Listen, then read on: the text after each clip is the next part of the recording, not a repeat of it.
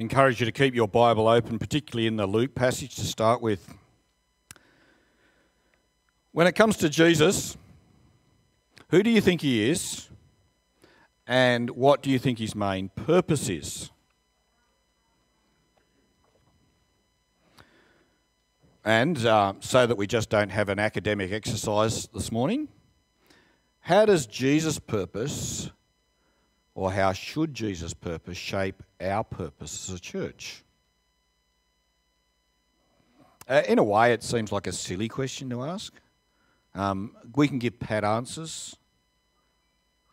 Let me just try and expose our thinking a bit more by asking us all some questions. Do you expect Jesus and the mission of his church to be there to remove sickness from our lives? Do you expect Jesus and us to give us, as followers of him, illness-free living? Do you expect Jesus to make your life better, easier? We live in a culture that is deeply focused on making life better and easier, individualistically maybe, but that is their focus. The greatest good that I could achieve culturally is comfortable, secure expression of myself so that I can feel good about myself. And we might be tempted, as members of our culture, to ask the question, how does following Jesus make me better, me feel better, me live better? I think in the passage we get to today in Luke chapter 4, Luke introduces us to the real reason why Jesus came. And it's important for us to understand that because the reason Jesus came should shape what we live for as his people, what our mission as followers of Jesus should be. So why don't I pray for us and then we'll jump into the passage. Our Lord and our God, we keep thanking you just for the opportunity that we have at this time to be able to gather together freely, to gather together with your word in the language that we understand best, to be able to gather together to encourage and spur one another on, and, Lord, to be able to gather together so that your word might speak to our hearts. We pray, Lord God, that your Spirit will remove distractions and open our hearts to receive your word well. We pray, Lord God, that you will use us as individuals and as a church in your mission, and that we won't be involved in the wrong mission. We ask this, Lord, in your precious name. Amen. Luke chapter 4, verse 31, Jesus has travelled down, literally, from Nazareth to Capernaum. Google Maps last Tuesday told me that if I wanted to walk that distance, it would take me 8.5 hours, and it was downhill. I've got a picture of it, that one there. Now, they don't know whether it's exactly the track that Jesus walked, and it doesn't really matter. But that's now called the Jesus Trail, and you can walk that track next time you're in the Middle East in Jerusalem. Want to walk from Nazareth down to Capernaum. And you see the topography. You can see why you don't want to walk from Capernaum to Nazareth. 200 metres below sea level, 400 metres above sea level. I'd want to walk downhill, at least if I was riding a bike, if nothing else. So we know last week that Jesus was in Nazareth. Actually, on the Sabbath day, wasn't necessarily the week beforehand, but we saw last week, a small village, the village that Jesus grew up, and he was in the synagogue and he read a passage that was handed to him, not one that he thought, oh, these guys need to hear this one. Isaiah 61 handed to him, and it spoke of the coming of the Messiah. And then incredibly, this Jesus that we'd seen grow up around the synagogue of Nazareth, stood up and said that he, that son of Joseph, was the one that this passage had been speaking about. He was the one that was going to be fulfilling the messianic prophecy. But things didn't go down too well if you were here last week. I was live streaming, so I was able to listen in. A great benefit, isn't it? Welcome to those on live stream again. And so the people in the Capernaum in Nazareth didn't like what Jesus said. They didn't believe him, didn't accept his claim, and they wanted Jesus to be a miracle worker for them to prove who he was. But what did Jesus do? He rebuked them, didn't he? And he rebuked them by telling them, well, God sends people to non-Christians or to the non-Jews when the Jewish people didn't want to accept him, and he's not sending me to you because I know you're not going to accept me. And they backed up what Jesus said, because when Jesus exposed their hearts, what did they try and do? Throw him off a cliff. They didn't try and argue the point, say, no, we really want to find out who you are, Jesus. No, they just didn't like what he said and tried to get rid of him. Now, in chapter 4, verse 31, Jesus is now down at Capernaum. It might not be exactly the following Sabbath, it's just another Sabbath day. And this time in the synagogue at Capernaum, he is teaching people, and we don't know that he's what scroll he's reading from this time. But we read in verse 32 that this was a Sabbath day service not to miss. Because in verse 32, people are blown away with the authority of Jesus' words. We're not told what he said. Could have been what he said the week before. Could have had the same scroll or a different scroll handed to him. What we do know from the way that Jesus taught is he did teach with authority. It's recognised here. But other times when Jesus speaks, he says, I say to you. He references himself as the source of authority. Now, you might have noticed that as we open God's Word each week, the authority lies in Scripture, not in what I say. Well, the rabbis in the synagogues were very similar, except they didn't reference Scripture as the authority, they referenced what other rabbis said. So they didn't necessarily use themselves as, and they very rarely use themselves as source of authority. But when Jesus spoke, he said, I say to you. And people are amazed at the authority of his word. As the Sabbath day service progressed, the authority and power of Jesus' words is demonstrated once again. A demon-possessed man gets up and cries out at the top of his voice, go away, you don't, or what do you want with us, Jesus of Nazareth? Have you come to destroy us? I know who you are, the Holy One of God. I've never had that happen on a Sunday service. For a couple of reasons. Probably the biggest one is I'm not the Holy One of God that he's referring to. But you see, can you imagine that? That would just impact everyone there. There's everyone in Capernaum now knows, good Jews would all know that this has happened on the Sabbath. And as readers of Luke's Gospel, it might not be a really surprising thing that this demon-possessed man says, because we read after the resurrection what Jesus has done. We know about Jesus, don't we? We are people who know who he is and know what he's doing, and we can just assume that that's what the people in Capernaum knew as well. But they didn't. They're trying to work out who Jesus is. They're still trying to work out what Jesus is here for. In fact, they seem to know less about Jesus than the demon-possessed man, or the demons in the man. Imagine the commotion this would have caused. Just after this man has bellowed out, you could probably hear a pin drop. And he says, Jesus, we don't want you here, for you are the Holy One of God. What does he mean by that? Well, we could make up some stuff, because it's not very clear, is it? The phrase is used in the Old Testament. It's used for Aaron in the Old Testament. It's used for Samson. Used for Elisha. That's a vague group of people, isn't it? Now, what do we know, at least what he's saying? The Holy One of God? That Jesus has something to do with serving God. He's been sent by God. And he seems to have divine-like origins. He's sent by God, the Holy One himself. Now that's vague. We could pass it off if we wanted to.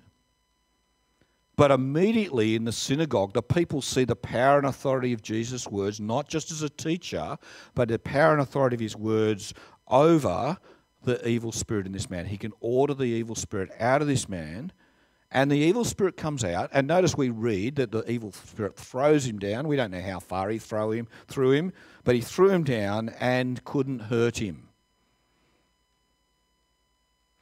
last 2 weeks ago, I think it was, last week it might have been, no, it's 2 weeks ago, I think, Jesus was tempted by Satan, and Satan offered Jesus power and authority, didn't he? And Jesus didn't take it up from Satan. In fact, Satan said, if you jump off here, or your angels will protect you. God's angels will protect you. And here we see people recognising the authority that Jesus already has and the inability of Satan's co-workers to do anything to hurt this bloke. The people are even more amazed. The words of Jesus in both his teaching and authority in healing this demon-possessed man are authoritative and powerful. Just a word. No hocus pocus. They would remember what happened. News about this spread all over the region. And it's worthwhile us reminding ourselves, why is Luke recording this stuff? Well, remember, he's writing to Theophilus. He's writing to Theophilus so that Theophilus may know the certainty of the events that happened, the things that he's been taught about who Jesus is. This has been done in public. This has been done in the Jewish synagogue, two weekends, not necessarily in a row. You could go to Capernaum and you may even be able to go to Capernaum and speak with some of the people that Jesus has healed. And you may even meet the bloke who's been had the demon cast out of him. The Jewish writings of this time say that Jesus is a doer of startling deeds. They say that Jesus is a sorcerer, giving the power and authority to do these deeds to Satan. But they never deny Jesus' authority over sickness and the demonic. They just refuse to recognise that he's the Messiah. And even the evil spirits know where he comes from. Let's get back to the passage. Because we might be tempted to think it would be better to be in the synagogue at Capernaum than to be associated with the synagogue at Nazareth. But the people at Capernaum get Jesus wrong too. That really eventful Sabbath morning, Jesus heads to the home of Simon Peter, and at the request of his family, Jesus does the second healing on a Sabbath. He'll get in trouble for this in a few chapters' time. Simon Peter's mother-in-law has a high fever, and they asked Jesus to heal her. We're not told whether that fever was going to kill her. We're not told. We know that they didn't have antibiotics. They didn't have Panadol.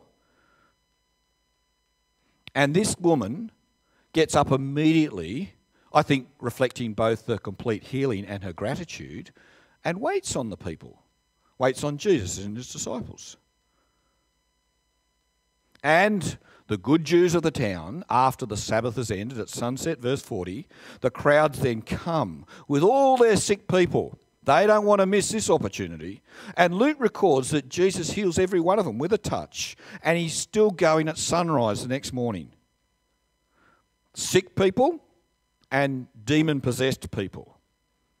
The demons come out of the demon-possessed people, and the sick people are healed. And when the demons come out of the demon-possessed people, they're shouting that Jesus is the Son of God. But we're told that Jesus wouldn't let them know that he was the Messiah. That could be little s Son of God, because every good Jew was a son of God. Could be capital S Son of God. Now, as we as readers know, it's both. But the people of Capernaum wouldn't have necessarily joined the dots. And at daybreak, Jesus is probably exhausted from the night's events, and he goes to a solitary place. We read a chapter later, in chapter 5, verse 16, that Jesus often went to solitary places to pray. But this particular place wasn't lonely enough, and people track him down, and the people of Capernaum ask Jesus to stay. They want Jesus. They plead with Jesus to stay. Remember the people in Nazareth? Go away, Jesus. We want to kill you. We don't want you around here when you're telling people this dangerous stuff about us. And the people at Capernaum, well, everyone likes a powerful healer, don't they? Everyone likes a good teacher. Could you imagine if I got sick next week, I'd be able to go to Jesus. I'd be able to get my healing done. And if I had a tricky theological question, well, the rabbi at the temple, he's a dead set waste of time, isn't he? I could ask Jesus. They didn't want Jesus to go. They wanted him for themselves. You see, both synagogues get Jesus wrong. Jesus says in chapter 4, verse 43, "This is why I've got to go. This is why you've misunderstood who I am. Verse 43. I must proclaim the good news of the kingdom of God to the other towns also, because that's why I've been sent. I wasn't sent here just to remain here as your personal doctor and teacher. Now, Luke's gospel has just, in that verse, introduced us to the kingdom of God. And Luke's gospel will go on 37 more times to just keep hammering away at this kingdom of God stuff. It's a developing and central theme to who Jesus is and what the mission of Jesus is all about. So what does it mean to speak about the kingdom, the good news of the kingdom of God? We'll see as we unpack Luke's gospel that's got a lot to do with bringing the salvation that Jesus wins on the cross and offering it to people for the forgiveness of their sins, restoring them back into a right relationship with God as King. Colossians chapter 1, our second reading, chapter 1 verse 13 says, Jesus, for he has rescued us from the dominion of darkness and brought us into the kingdom of the Son he loves, in whom we have redemption, the forgiveness of sins. So know this really clearly. Jesus wants the people of Capernaum to know and us to know. He didn't come just to heal people. And he didn't even come just to download information and teach a group of people. He came to proclaim the good news of the kingdom. And as we see, he came to establish that kingdom for eternity. The means by which that kingdom is good news. And that was a message for the people of Nazareth. It's a message for the people of Capernaum. And Jesus says this is a message that everyone in Judea needs to hear. And by the end of Luke's gospel, we'll see that it's a message for all the nations. And guess what? That's a message for us 2,000 years later. For all people today. A message that people need to hear the good news of the kingdom. Because our problem is not poor health. Our problem is not bad teaching. Our problem is a broken relationship with the King, the sovereign King of all the universe. So what does it mean for us to be taking the good news of the kingdom to all the nations? Well, we're going to see as we work our way through Luke's gospel what kingdom living, how radically different it is, what it looks like and how radically different it is. We're going to see actually what the message of the kingdom, not just how it's established, but what people need to hear about it as we work through the gospel. But I'm going to pause there because we'll be looking at that in the coming weeks. And I want us just to pause and ask a couple of questions from this passage and then look and see how this passage might challenge us as followers of Jesus today. Now, the first question is this. These are my questions, but they may well be yours.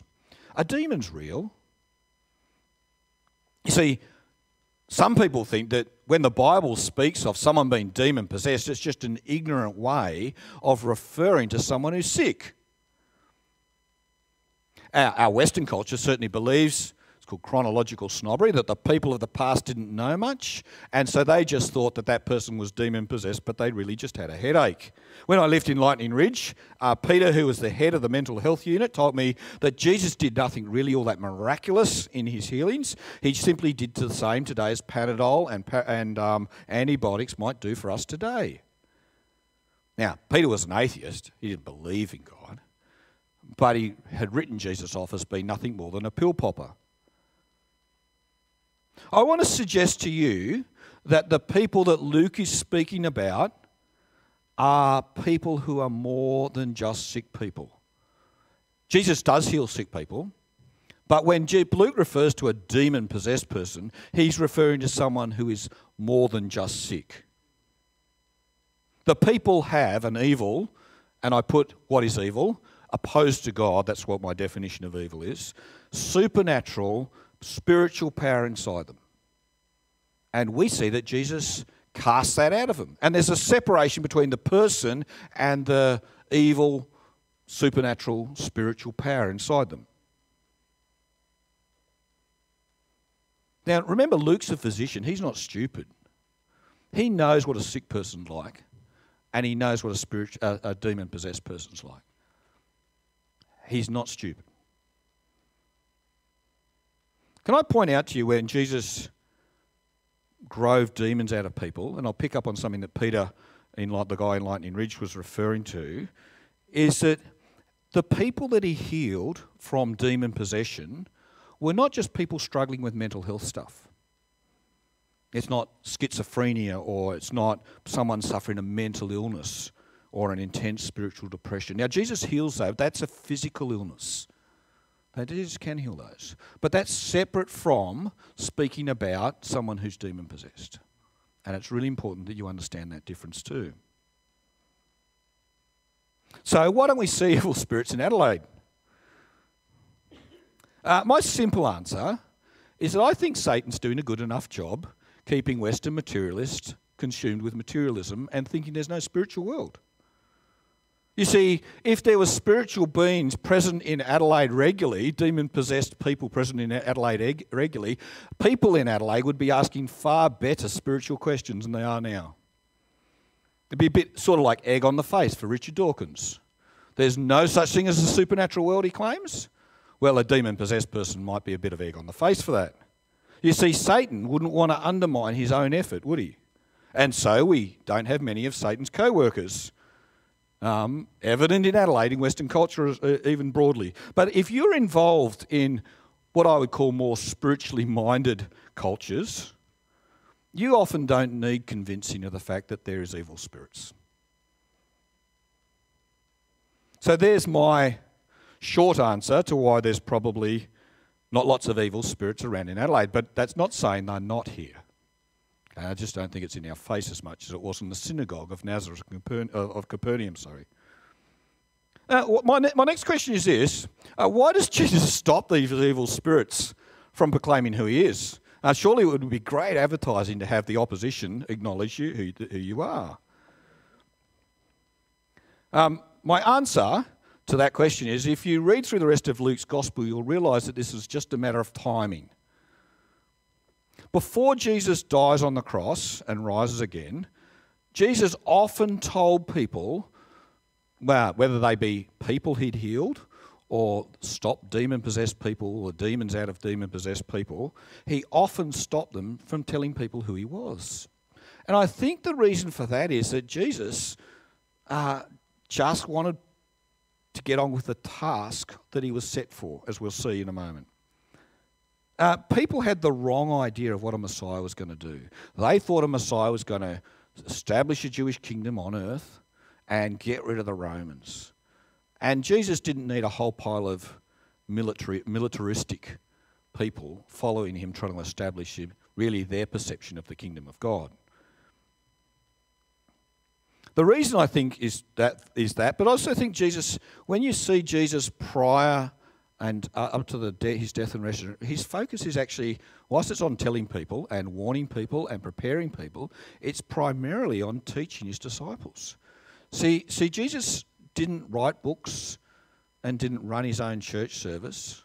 Jesus equipped his disciples to go out into all the nations once he'd risen from the dead, proclaiming the message of the kingdom that was central to what he was on about. And that seems to be where his focus is.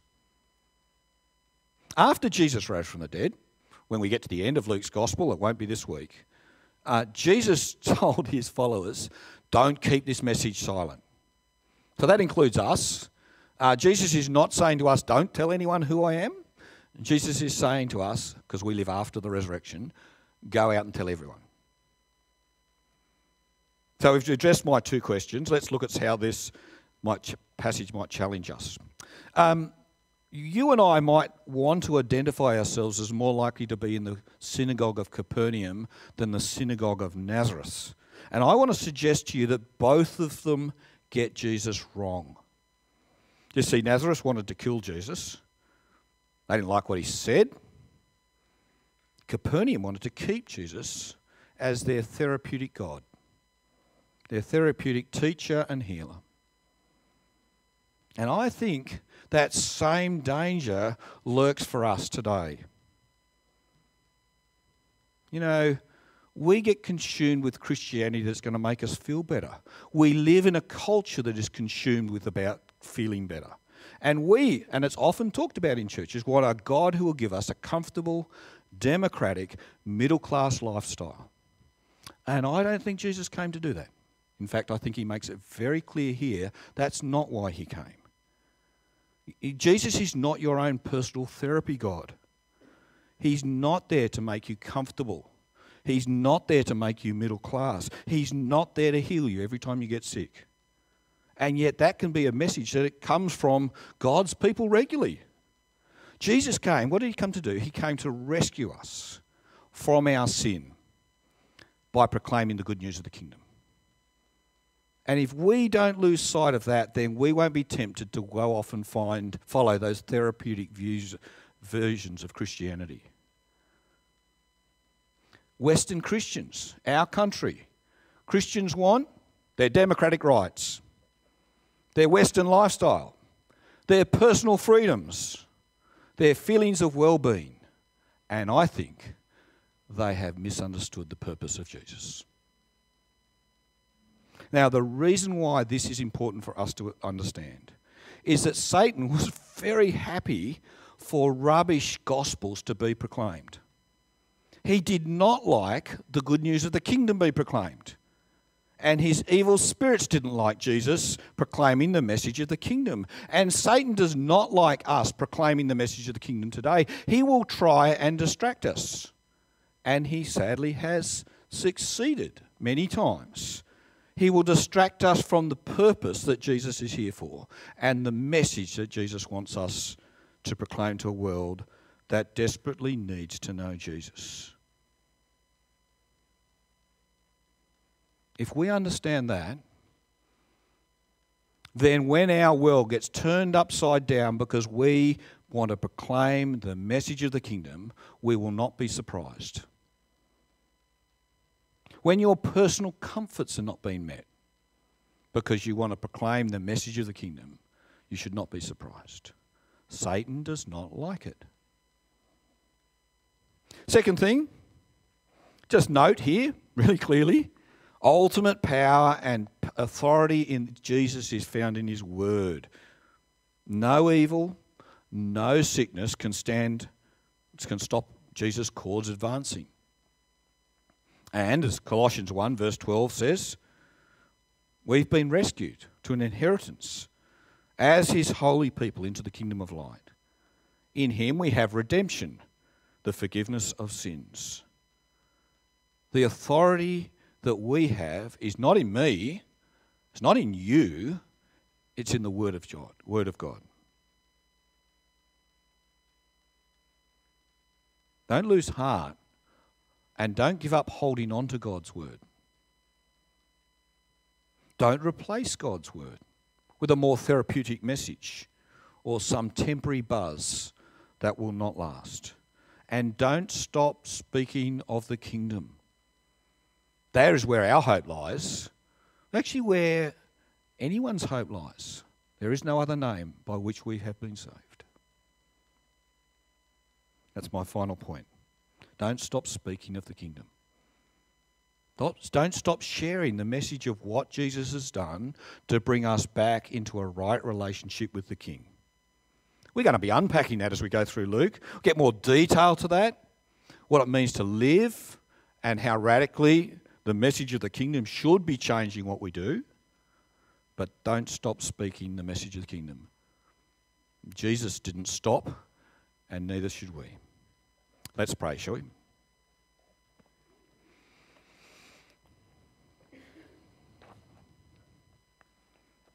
Our loving Heavenly Father, we think of those people that we know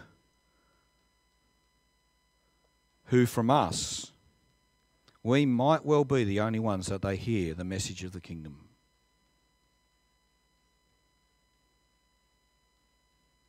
Lord, we pray that we will not mix up the message of the kingdom. We won't have a therapeutic Jesus. Lord, we pray that we might be people who proclaim a king that we have been reconciled to through the work of Jesus on the cross. Give us words to say so that we join the dots and connect where people, scratch where people are itching. Lord, we pray that your Spirit might prepare hearts to hear the message of the kingdom. We thank you for your word and that reminder that we can get Jesus wrong and we can get his mission wrong. Keep shaping our lives that we might live for your glory in a world that desperately needs Jesus. Amen.